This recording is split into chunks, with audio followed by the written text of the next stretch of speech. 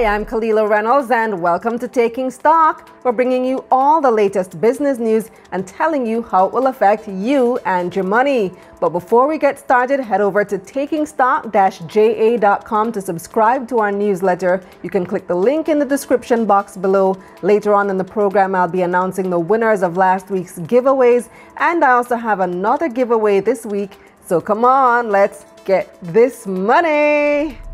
First up, EduFocal and QuickPlate are both ditching the office for good. After months of working from home, EduFocal CEO Gordon Swaby and QuickPlate CEO Monique Powell have both decided they don't need a physical office after all. We'll discuss. And later, the analysts weigh in on the latest market developments. The Jamaica Stock Exchange is now ranked among the 10 worst performing markets in the world, a complete 180 from last year's chart-topping performance. And NCB Financial Group hit a 52-week low last week. We'll discuss. But first, here's What's Hot, brought to you by Jamaica Money Market Brokers, your best interest at heart. The Jamaica Stock Exchange JSE has fallen among the worst 10 performing stock markets globally, reversing its remarkable achievements just a year ago. That's according to an analysis done by the Gleaner's Stephen Jackson. The JSE is down some 27% so far this year.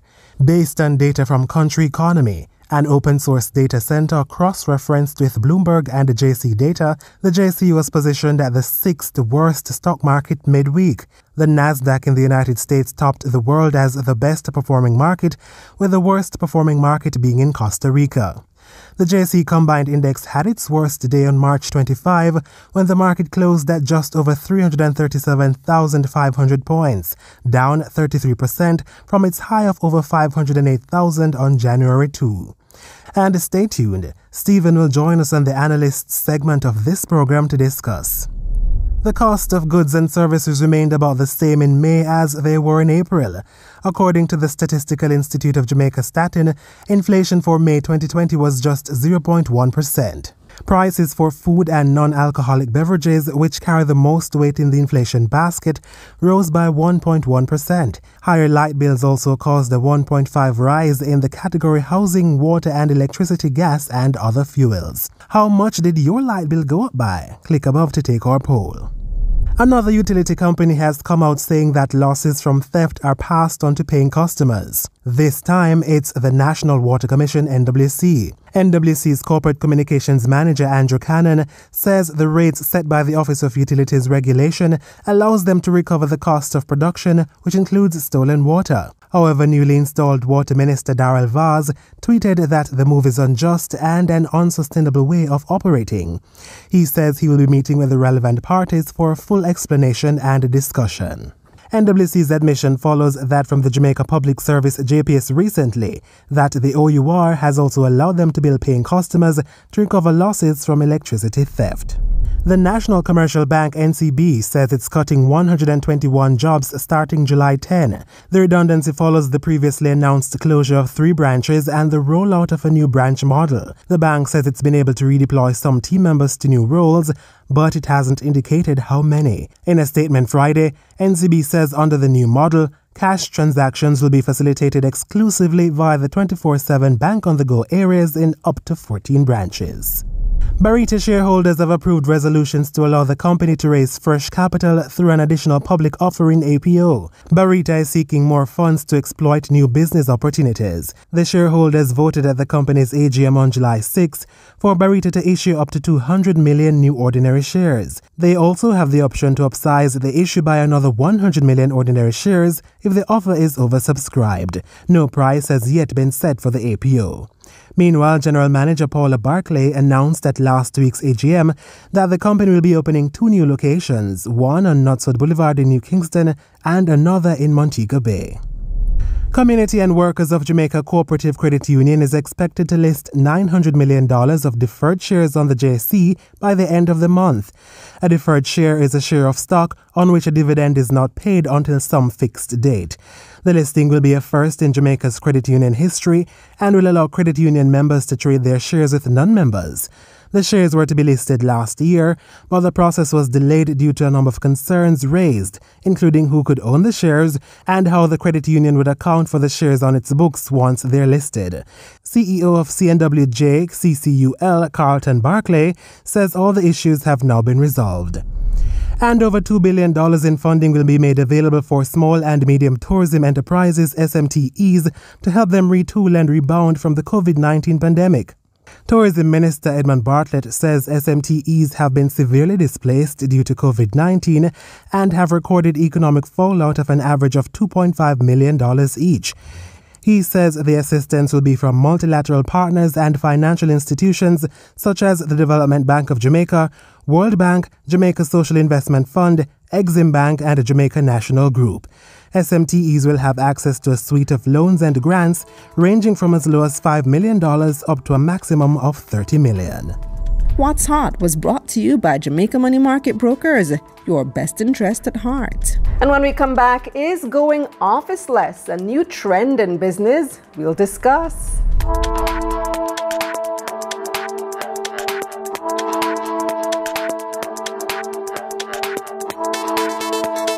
Hey guys, so as one of Kalilah's followers, I am answering her call to share how taking stock has impacted our financial journey on our investment journey. So my name is Galeon. I started investing a year and change ago. I bought Wigton IPO when it came out. I had no knowledge of what a stock was, none whatsoever. I did not know that Jamaica had its own stock exchange. I really didn't know anything about investment. So, but I bought the stock anyway. Everybody was buying it, heard it was a good buy. You know, the average Jamaican can finally buy into the stock market. Sure, great, I'm going to start this thing. But as somebody who's a researcher in real life, I started researching and learning more about investments.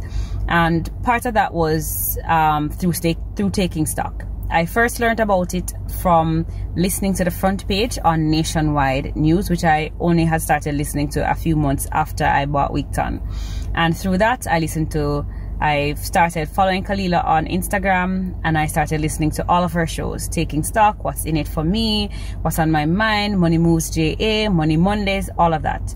And so what Taking Stock did was not only did it bring well-researched information in layman's terms to the persons watching, it also connected us to the people that she brought on the show. Because if you watch the show, you'll know that in the description, she puts the social media information for the analysts in particular that she brings on the show. And that's how I got connected to other people and started learning even more about investments. So thank you, Kalilah. Now I have, with the advice of my financial advisor, of course, and other friends and people that I know in investments, I have had seminars at church and work for investments where Deveroyd has spoken, my financial advisor has spoken, and for myself, not only am I well on my way, I don't have millions yet, like I said, but I am moving towards being debt-free while saving and investing, creating an emergency fund, and I even blog about investments, so that's the more I know, like you started with your own journey, the more people can know, and we just continue to educate people. So thanks for your show and for the work that you put into it to bring us this knowledge that I can share with all of my friends as well, and anybody who wants to hear, because even in the articles, I point them back to the source that I got my stuff from, which is you and several other people. So thanks, Kalilah, for this opportunity. This segment of Taking Stock is brought to you by Bulwark Insurance Agent. Insurance made easy. Welcome back to Taking Stock, and big up to Galeon Williams, who just gave her testimonial about how Taking Stock has impacted her investing journey. You could be next week's feature. Just post a video of yourself on Instagram stating how Taking Stock or Money Mondays JA have impacted your life. Tag me at Kalilah Ray and at Taking Stock JA for a chance to be featured and to win a $10,000 gift certificate towards purchasing stocks of your choice at a firm of your choice. The winner will be announced in next week's episode. Now to our guests for this segment. E-learning company EduFocal CEO Gordon Swaby announced via Twitter that he will be closing the company's physical office for good and will instead operate remotely. Similarly, CEO of the food delivery service QuickPlate, Monique Powell, is also ditching her office. What led to this decision and what are the implications? They join us now. Hi, Gordon. Hi, Monique. Thanks for joining me. Hi, Kalilah. Hi. Thanks for having me. Your two companies it's interesting that you've both made the decision right around the same time, because you are two of the young entrepreneurs, the new wave that's coming through with the innovative type of businesses, the online model. So Monique, QuickPlate is kind of like, well, for those abroad who want to know what it's like, you could compare it, I guess, to an Uber Eats. You pick up a food delivery service and you order online. And then EduFocal, Gordon, you've been on before. So you teach content for mostly primary school students via an online format as well. And so now you've both decided to just embrace the digital space, which you already had, but fully embrace it and go office-less completely. So Monique, being since this is your first time on the show, let's start with you. Why did you make this decision? It was an easy one for us. We always had a couple of remote and semi-remote team members. So there's even one member of our team that lives in an entirely different country. And then there were a couple of persons, including myself, who would only pop into the office once or twice per week. So when we were forced to have everybody working from home in the initial stages of us dealing with this COVID-19 crisis, we realized that everything kept running smoothly. There weren't any noticeable differences in terms of efficiency and productivity.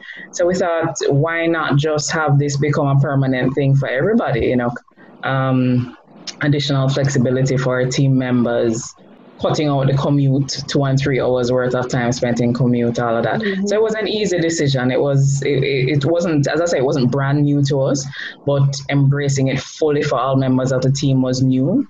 But it was a no-brainer in a sense for us. So Gordon, what about you? What has the experience been like that has led you to this decision to just ditch the office?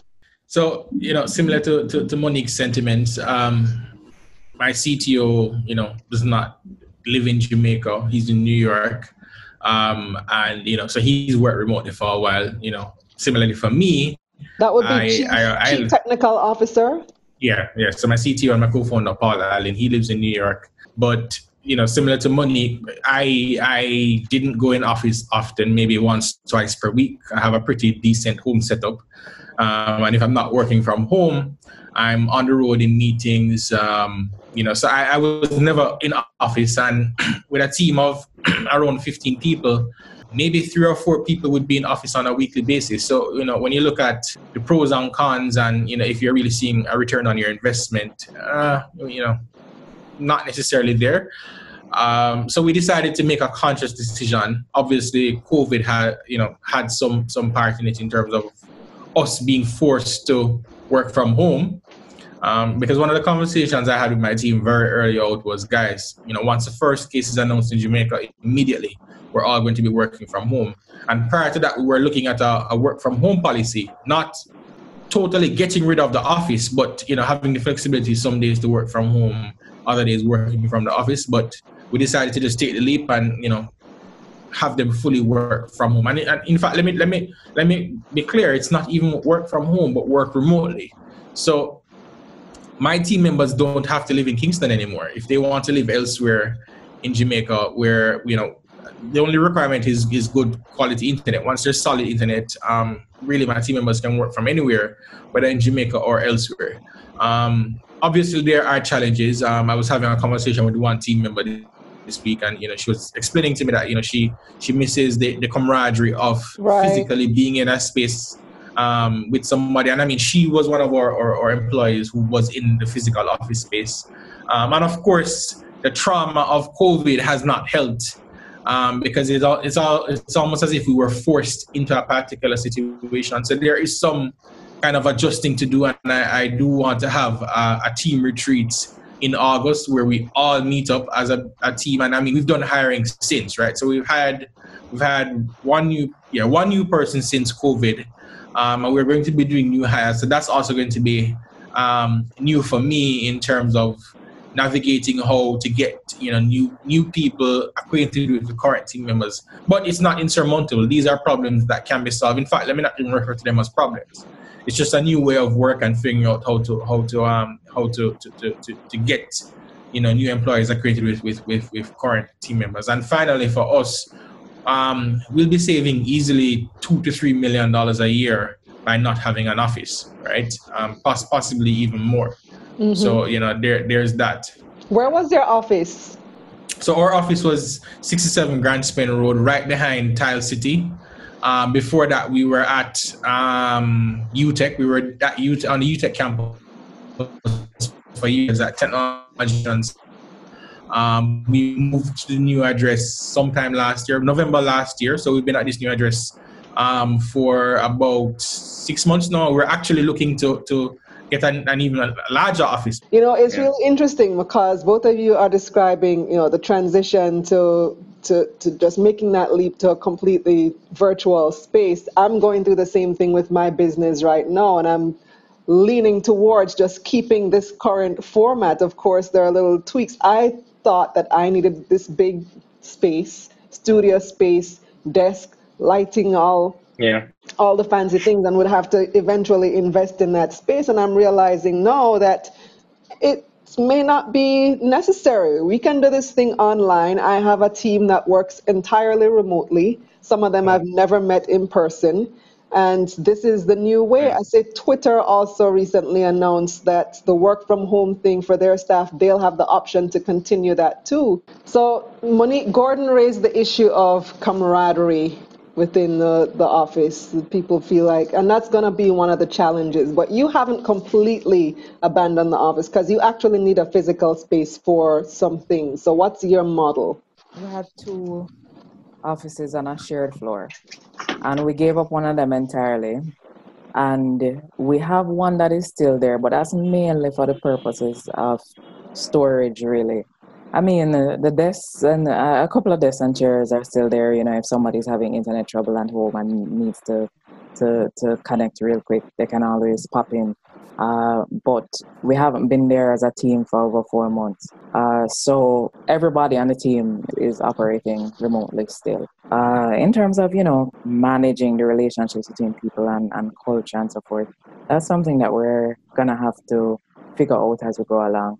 I've, for instance, put in place a stand-up meeting that happens 3 times a week, Monday, Wednesday, Fridays. We just all pop on, for 15 minutes, no more than that, just to quickly, tell each other what we're working on, what challenges we're encountering, help each other with quick fixes, that sort of thing, just to make sure that we're not all operating in silo in a sense. And I'm sure we'll figure out as we go along how to kind of do team building activities and facilitate discourse in a way that still has members of the team feeling connected to each other. So it's going to be a work in progress. We're learning as we go along how to best manage this remote work setup in such a way that we don't lose. Well, we already know that we're not losing efficiency and productivity, but we also don't necessarily want to lose the vibe between team members as well. So, that's something that we'll learn as we go along. Mm-hmm. So Gordon had mentioned, he gave a dollar figure as to how much he's saving. Do you mind saying, Monique, how much savings this would result in for your business? Well, we're already keeping things lean in terms of how much we're spending. So it's the savings is probably just going to be a little under $500,000 a year, or what? Per year. Okay, so you didn't have that high rent that many places in the corporate area come with. Cost, of course, was one of the considerations, because as the team grew, we would have to be thinking about moving out of that space into a bigger one, etc. But it really was at the bottom of the list for me in terms of factors influencing the decision. Oh, cost was at the bottom of the list. So what was at the top of the list? At the top of the list for me, I was looking at benefits to the team members. So for somebody who takes public transportation, for example, they could easily spend 3 hours a day just commuting, waiting at the bus stop, being in transit, that sort of thing. That's 3 hours a day easily for somebody or more. So no, that's completely eliminated. And then there is also the matter of flexibility. As Gordon said earlier, this is remote work, not necessarily work from home. So even if you don't feel like being at home, you can work from a coffee shop, work from a co-working space. If one of my team members get up tomorrow and say, I want to live in Mexico for a month, my only question is, do you have solid internet connection? If you do, then that's fine, So there's that kind of flexibility. And of course, you may have people who are taking care of, small kids, elderly parents who are at home. And this kind of setup allows them to work while being close to those people. So the benefits for the team members for me, those were the first considerations influencing my decision to do this. But what about your drivers? Don't they have to be at a physical location? As I said, the initial part of this, facing this COVID-19 crisis, kind of forced everybody to find a new way of working. And what we found is that we didn't necessarily need to have them check in physically on a daily basis. We have our technology is such that once our drivers log on to their app to start the day, we can pick up exactly where their location is. We know that they're ready to get going. So having them physically come in, we realized was actually completely unnecessary. Because they actually work as independent contractors and they own their own vehicles. So they don't need to, it's not like you have a fleet of vehicles parked at the office anyway. Exactly. And like I said, we did keep one of the 2 offices we have. So if there's ever a need for somebody to, actually pick up a delivery bag or pick up some shirts or whatever it may be, there is that touch base point that is still there. But it's probably going to hardly be used, I wouldn't be surprised if nobody is in there more than once per month. Mm-hmm. Gordon, you had something that you wanted to add just now? No, I was just making the point too that for us, it actually wasn't even a cost consideration. It was, I'd say, at the top of my list was team productivity, and ensuring that the team is happy. And for a lot of I'd say all of our team members, everybody was open to the idea about remote work and work from home. So, that was primarily why I made the decision. And one of the things I quickly realized too is that they're more productive from home anyway. If you think about it, we had team members that live downtown, for example, and, for them to get to work, coming from downtown to essentially Constant Spring Road on a daily basis it's lost productivity. And if you can get up in the morning and you can just sit by your computer and start working, obviously EduFocal benefits, it is hugely beneficial to the company. So that was one of the big reasons that we decided to make that move, not even necessarily a financial move. Because also one of the things that we're going to be doing is we're going to be, having certain benefits, so we may have, I may not use a correct word or term, but there's almost in some effect a stipend of sorts, to help, for example, offset electricity costs associated with working from home. We'll have additional benefits, possibly gym membership for the team members, that kind of thing. Obviously, you want to keep your team members happy. Whatever we can do to help or aid in that process, and certainly it's something that we're going to consider. Yeah, because you can siphon those same savings from not having to pay rent every month towards that. Yeah. But there are some team members who working from home might not be ideal for them. And I think of myself, for example, I have very young kids. I cannot get work done at home because if I'm at home, they're going to be all over me. So, and we do have team members that. How do you overcome that challenge? So that's exactly my point earlier. So we're probably going to have membership at specific co-working hubs. So if a team member wants to go and work from one of the co-working hub spaces, they can.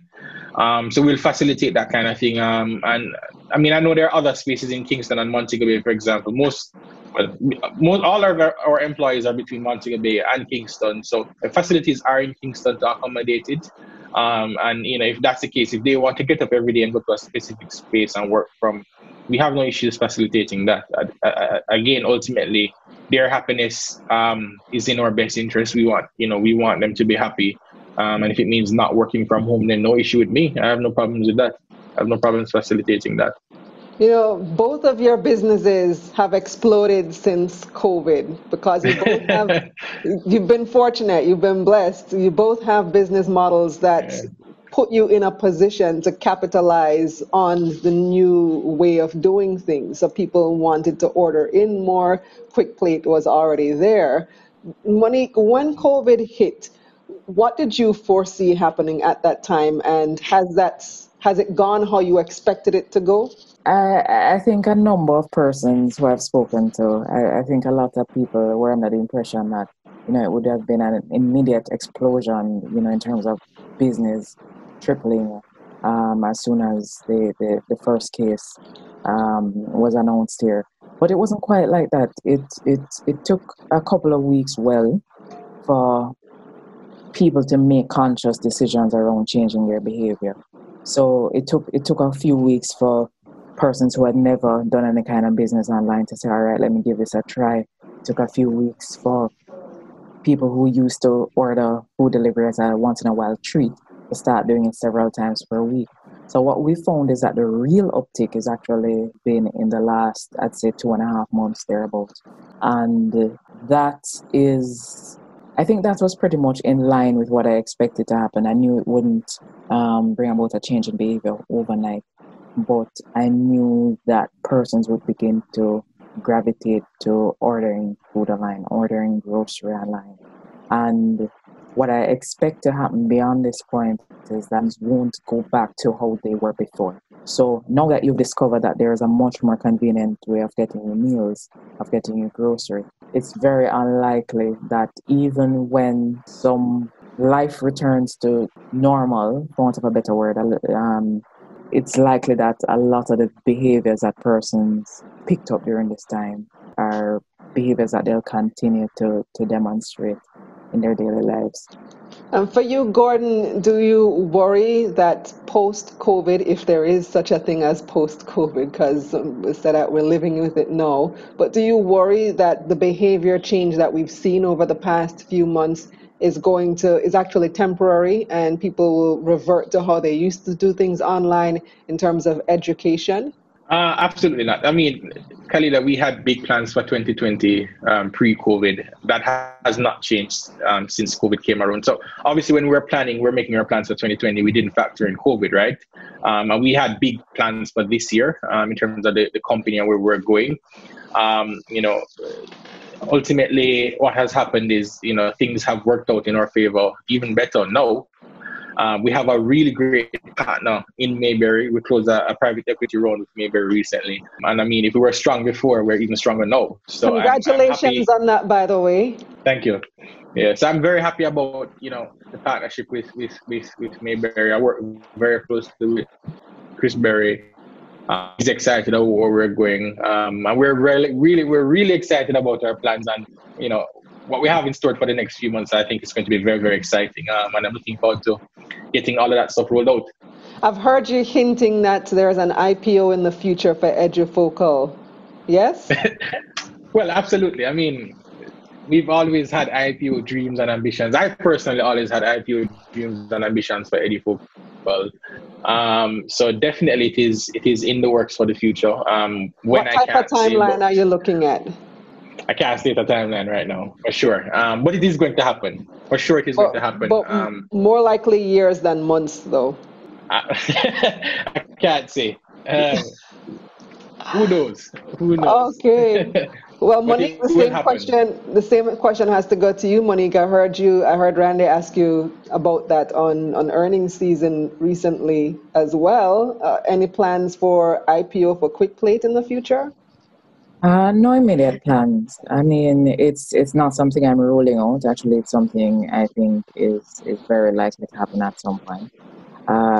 Like Gordon, there's no timeline on it. I'm genuinely unable to say when that would happen, but it is highly likely that at some point in time that's an avenue that we'll explore.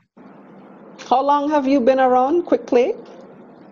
Since the start, since March 2016, so a little over 4 years. 4 years, yeah, just about 4 years, four and change. And Gordon, EduFocal has been around since what year? Double that, 2012. We're 9 next year. 9 next year. All yeah, right. 8.5 years. Next year, March is 9 years. Yeah. Well, all the best to you both in your new office-less space, your work from home paradigm.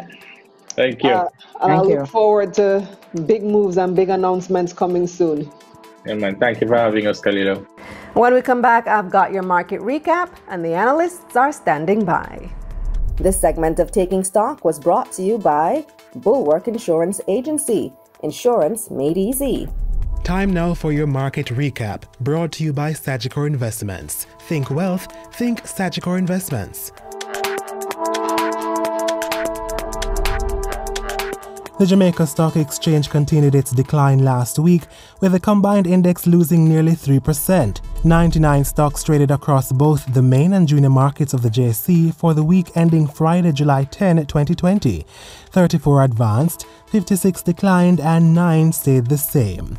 Nearly 141 million shares changed hands on the Jamaican dollar market, totaling nearly $682 million. Mailpack Group traded the most, taking up nearly 29% of market volume. However, the stock lost 36 cents to open the week at $2.01. Trans-Jamaican Highway traded the second highest, with people buying and selling 22 million shares in the company. The stock gained 3 cents to close the week at $1.40. And Wigton Wind Farm was also among the most traded, taking up nearly 13% of market volume. The stock lost 1 cent to close last week at 78 cents.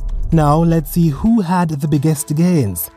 ISP Finance Services rose 33% to close last week at $15.98. Indus Pharma Jamaica ordinary shares up 27% to close last week at $2.96. And rounding out the biggest gains, Portland JSX opens this week at $9.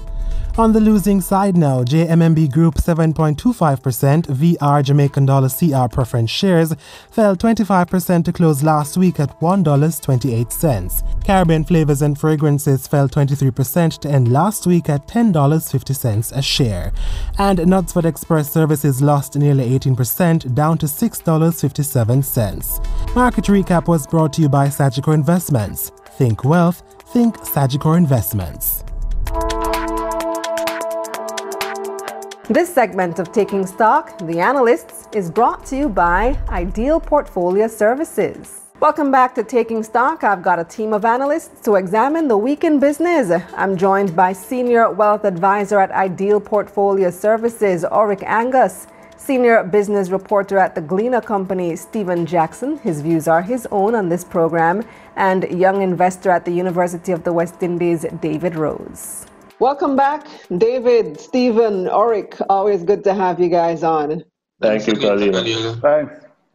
So, Stephen, you wrote an article for the Gleaner in, what was it, last week, Wednesday. So the Gleaner on business pages on Wednesday, talking about how the Jamaica Stock Exchange has actually made a complete U-turn from last year and is now one of the worst performing stock exchanges in the world so far this year.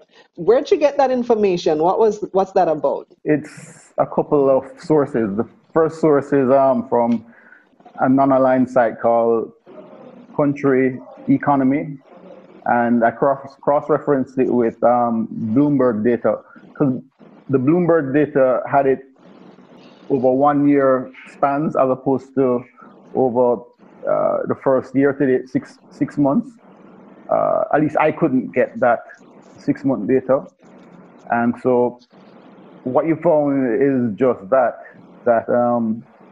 Costa Rica was the worst performing, and the Jamaica Stock Exchange was the 6th worst amongst, it was about 90 exchanges that I did a cross-reference analysis of, which of course, a year earlier, we would have been in the top 10. Mm-hmm. Now, essentially, NASDAQ and Venezuela are leading the world in terms of the index performance. David and Orick, I know you guys would have seen this news as well. Does this come as a surprise to any of you? You first, David. No, this doesn't necessarily come as a surprise. So about 6 stocks make up the majority of the JSE's overall market capitalization. So it was at a high of around $2 trillion probably late last year. And when the year started, stocks like NCB Financial Group, Sagicor Group Jamaica, Scotia Group Jamaica were trading at significant highs, and they've all taken significant declines in recent times. So when it comes on, and the thing is that they have to factor in reality that Trans Jamaica had already pushed the market further down with the COVID panic selling driving the market even further. So I was actually speaking with someone recently, a CEO, and he indicated that if there was the possibility for shorting at the time, it could have helped to create a better efficiency in the market, in the reality that persons wouldn't have been having to possibly sell in order to avoid a loss, since the only way you can make money is in the direction upwards and not necessarily in both directions. So just break that down for the viewers and the listeners, David. What does that mean, shorting, short selling? So basic concept is you borrow a stock from your broker, and you would sell it to the market, and then you would purchase it back at a lower price, return the stock to the broker, and keep the difference. So instead of you having to absorb a loss of NCB from 198 to 130, you possibly could have just borrowed the stock from your broker, sold it at 198, and possibly bought it back now around at 130 while keeping that $60 spread for yourself. And the JSE indicated in their annual report that they're looking forward to actually pushing for shorting to be introduced this year. It was a point I made last year's Algerian meeting to Ms. Street Forest, who said that they were waiting on the NASDAQ transition before they implementing the shorting application on our local markets. Because as it currently stands, the only way you make money in Jamaica at the rest of stocks is from capital gains, stock price increasing, and from dividends. In more efficient markets, you can make money from shorting, which is in the case of the downward performance of a stock. You can make money from the call and put options and different market instruments, which create a more efficient market for persons to benefit from the performance of any general market. Orick, tell me, is this, stock markets around the world have declined, have been doing poorly over the past few months, as would be expected. But to hear that we're now among not the top 10, the bottom 10 in the world, is this cause for concern for investors on the Jamaica Stock Exchange? I agree with David. It doesn't come as a surprise, and when you compare where we were a couple of years ago versus now, I think it's just strictly numbers. When you're at the top of something and you fell down to the bottom, the magnitude of that loss is far greater than an exchange that was per se in the middle or so. So it's not a surprise that we are down at the bottom.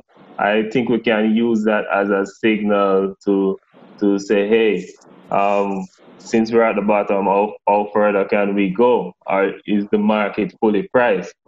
This is where we start looking for opportunities, looking for further buy signals, looking for companies who can adjust and attest to the change in investment landscape and climate, and see how we can benefit from that. Because as it stands now, there's a lack of confidence in the market. Investors are playing kind of holding on to their liquidity to see what the earnings numbers look like before they start making the moves. How long before, Stephen, do you think we might be getting back on track? I don't know. That's for the experts. I think the smart money follows the economy. I know there was a respected CEO and financial analyst, Dennis Chung, was saying that the economy could dip by 10 to 15%. That's more than, I guess, the standard view that it might dip by about 5 to 6%. So if you see the economy taking longer to recover, then I guess you would think that there's also going to be a longer time frame for a recovery in the stock market, particularly if there's a rejigging of interest rates. That's really going to be a telltale sign. When you look at the U.S. market, what really helped the U.S. market's recovery is the fact that you had a series of catalysts, and those catalysts were not just catalysts from the companies themselves, but also from the Fed, and the Fed intervened and as a support mechanism. Right? We're not there yet, but I think we need catalysts. Investors need catalysts, and the obvious catalyst is, of course, positive earning reports, right? So that you can reprice the stocks going forward based on the actual earnings. But also, you want other forms of catalysts like merger and acquisition news, just deals, just companies putting out information into the market to basically speaking of catalysts, perhaps it is that one of the reasons the NASDAQ is one of those top performing stock exchanges is that in the United States, what the government has done, what the Fed has done, is they've actually been purchasing securities, helping to keep the prices up. So perhaps the NASDAQ's good performance is artificial. Well, that's for investors to make their own assessment. I mean, certainly in the U.S., people are more certain about what's going to happen in the next 2 to 3 years than they are certain about what's going to happen in the next 2 to 3 months. And why that's important is that you can plan. So if you believe that there's going to be a recovery in that period of time, then you are more secure with putting your money with a Tesla, which is $1,400 and something per share, even though fundamentally it is a $300 stock, right? But you can't tell that to people who are buying it at $1,400. They're going to continue to buy it, right? You don't have that long-term confidence in the local market, nor do you have short-term confidence. So we have neither. And this is why it's important to have some form of catalyst. And again, catalyst either from the sectors, as in the actual companies, or a catalyst from the economy, from government, or from BOJ. Something. This is for the technical guys actually have a solution. Well, but that's what we need. I'd love to hear David and Orick's perspective on that. David, what type of catalyst you think might the market react to? Well, from my simple view, in the last couple of weeks, the market has become a lot more sensitive to dividend news. So even though the BOJ gave the financial holding companies and the deposit institutions some leeway in terms of paying out dividends, most persons have taken a different direction towards dividends right now. Everybody's seeking cash. So when Mailpack announced their 4-cent dividend the prior week, the stock shot up by more than 20% in the same day. Even last week, Friday, Indies announced their dividend. There was a mix-up at the beginning, but on Monday, the stock went up by more than 15%, I believe, from around $2.30 to $2.90. Yeah. And that was just based on the news of the dividend. Indies dividend is technically significant since the dividend at the current price at the time was around 4 to 6% in terms of a dividend yield. But the market has become a lot more sensitive towards dividend news from the announcements even to the actual considerations. So right now that's been the shifting perspective for the market, because persons are trying to see where can they get cash right now versus capital gains, because even when the JS released their monthly statistics, only a few companies, having less than 15 at max, are actually up for the year so far. I think people right now are just looking for any positive news, anything that they're just hanging on to anything. From that standpoint, I mean, just to add to what Stephen had said, read the interventions, most of our economic interventions have been surrounded monetary and fiscal policies. From an investment or stock market standpoint, our motivation or confidence boosters comes from how are the institutional companies taking possessions in the assets that are listed on the stock exchange. So people use those as a benchmark to boost their confidence towards investing on the Jamaica Stock Exchange, where the pension funds investing their money, where the big banks and the large institutional clients are looking on the stock exchange for long-term investments. So those are the mechanisms that we use to guide our investment decisions. Yeah. Let's move on to another big item of news that I don't think it was you that wrote this one, Stephen. I think I saw this one in Loop News regarding NCB's performance. NCB now at a 52-week low. What do you make of that? Yeah. So, there are only a few people who could have made that trade. What was the trade? Tell what was it? What type of volume? 10.7 billion units. Yeah. Which would 10.7 million units, which would have been the largest in a year, trading in a year, within the context where dividends are going to be held off for a year. So of course you have a situation of if somebody needs cash, they're going to sell, and they sold, and that's fine. It's theirs to sell. What happened, because it happened in the middle of June, what happened as a result of that is that June became had the heaviest volumes in terms of value, in terms of trades for the year, which actually slightly beat the value of trades in the heavy sell-off in March. So in March, you had about $6 billion worth of trades. In June, you had 6.4 billion. So, so we're getting back to a stage where you're having a lot of trading activity. Hopefully that will lead to positive trading to the upside of the market. But as it stands, there was actually some amount of resistance where the market did not dip after the heavy sell-off in June. So the value of the market actually went sideways in June. But then unfortunately, as July started, we saw a continuous staircase downward to current levels. So, we're not out of the woods yet. Something needs to happen. But in terms of the volumes, it seems as if we're having some kind of institutional activity, or at least heavy activity going on in the underground, which could, to people that things are happening.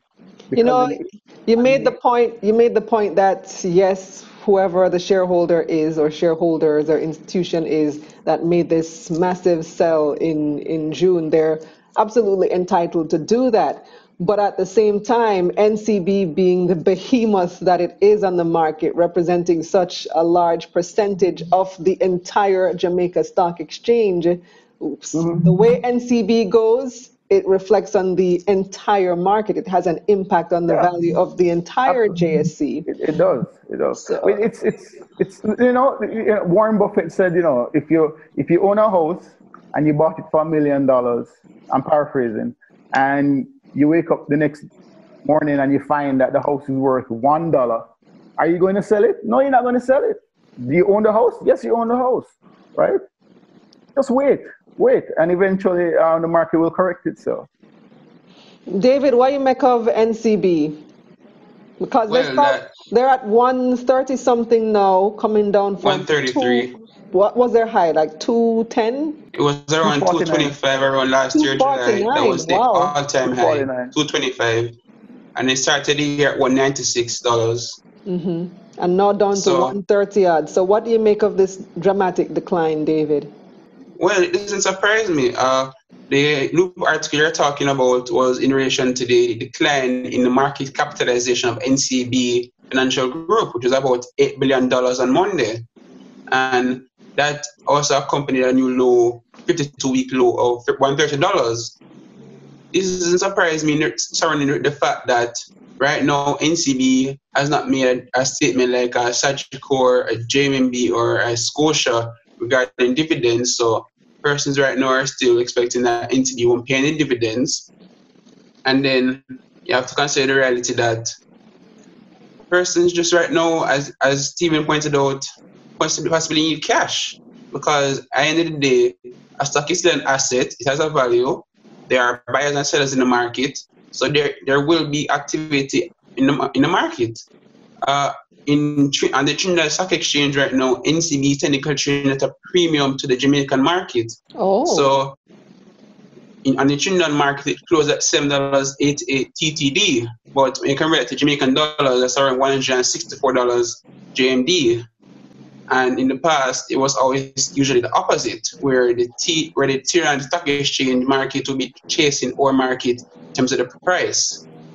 So when it comes down to the whole reality story in NCB, the whole value decline, it didn't surprise me. A lot of transactions have been happening from numerous top 10 or significant shareholders in various companies. Even last week, there was a massive sale by someone in Alaska manufacturer that dragged the price down to $3.20.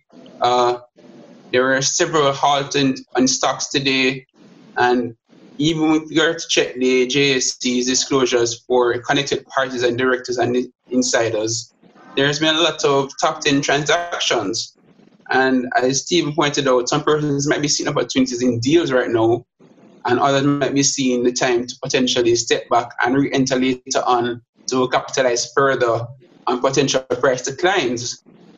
So right now, the whole NCB decline, it is expected, considering the context of where we are in the year and the fact that there is the market liquidity has been declining. Stephen pointed out that one trade basically significantly drove up the value of the overall transactions for the entire month of June.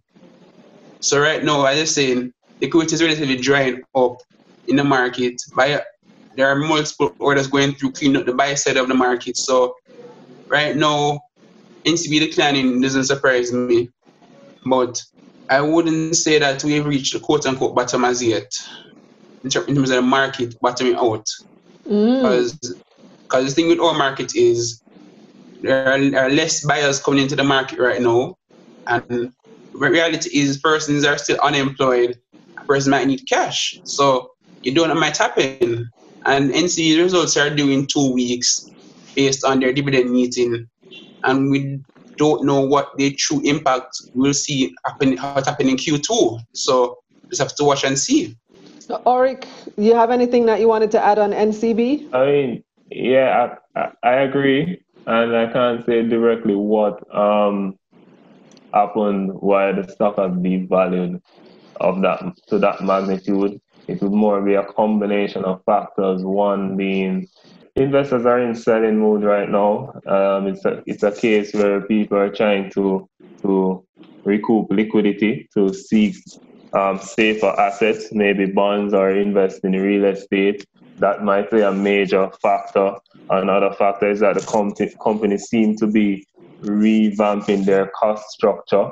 I see that as well. I see they have sent out communication that they'll be cutting staff, and it's a combination of those factors, one being liquidity and the other being their internal controls. Thank you for joining me, guys. Good discussion. All right, thank you. Bye-bye. Much appreciated. Now let's take our final break. This segment of Taking Stock, The Analysts, was brought to you by Ideal Portfolio Services.